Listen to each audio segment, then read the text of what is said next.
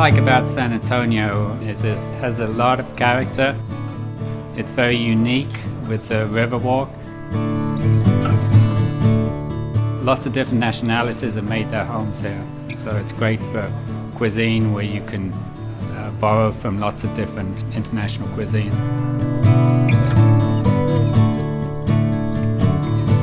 Because of the proximity to Mexico, we get a lot of influence from Mexican cuisine and really South American cuisine. Because of the growing season in Texas, we can be growing 3 different seasons, and so there's always something available that maybe isn't available in the rest of the country.